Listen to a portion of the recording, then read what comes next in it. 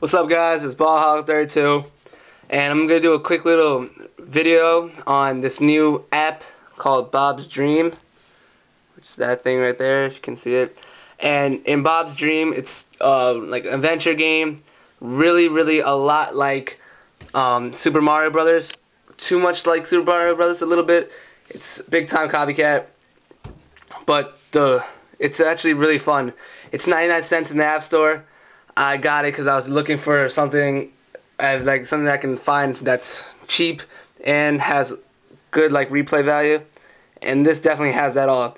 The controls are front, back, and he runs pretty fast. You jump, you can run and jump to jump higher, and also he shoots little candies by pressing the circle button. There, if you press menu, you can also go and use accelerometer to walk, which I find is a lot harder, but it is kind of cool. See, left, right, and if you flick it, he jumps.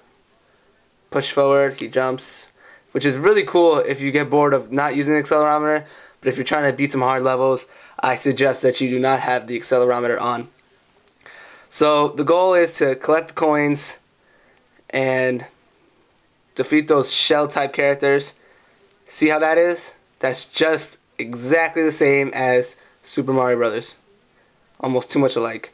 When you get those purple things, you get up there, that's the stuff you can shoot by pressing the circle button, and it shoots out like gunballs or whatever. This all takes place in his dream, which is like the main point of the game. Like, he has a dream and this is what happens in the dream and blah blah. But you just gotta defeat the shell guys, collect as many coins as you can, try to get a high score. If you have big thumbs, sometimes the controls get in your way, but it's a lot better than playing in portrait. But you can also play in portrait mode, although I do find this to be a little bit harder. So I like to play in landscape more. There is also bees. You can fight bees. And what I also realized just now is that if you press over the button, he still does the same thing. So you don't exactly have to press those things, although I find it better if you do. Jump over them. And the key is to get to the door and go to the next level.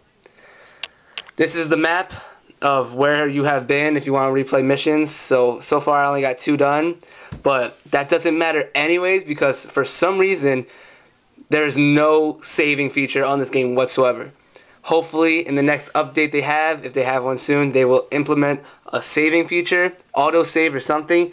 But without autosave, this game is super repetitive. You find yourself, when you die, you play the same levels, and it starts to get you annoyed. I mean, I don't want to be playing the same levels again if I have to die. I want to be able to go back to the level that I was just at and try to beat the game. Alright? Those creatures right there, which I tried jumping on, you cannot jump on them. They have spikes on their head. So what you have to do, you have to shoot them with the circle button, and then they die.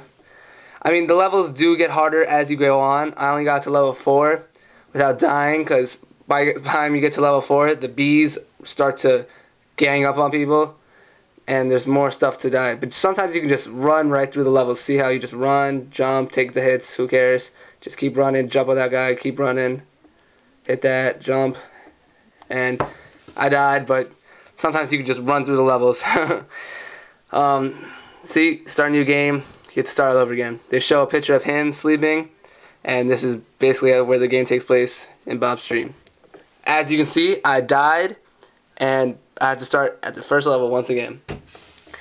Other than how there's no saving feature, for 99 cents, I think this game is really fun, and I have not seen any Super Mario Brothers games on the App Store, so this is a really nice alternative, except for the fact that you cannot save.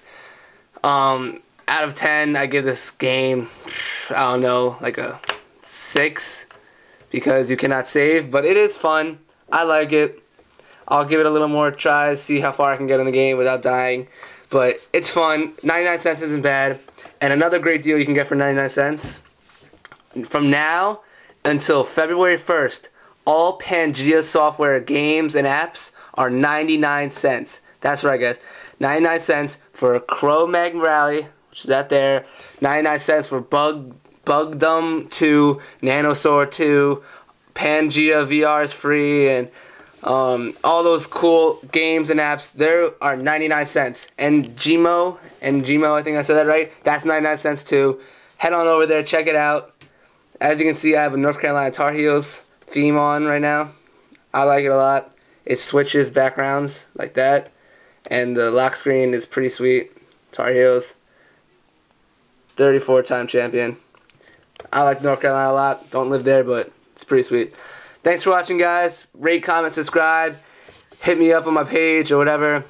I'll come out with a lot more videos. Just keep up some support. Thanks. Bye.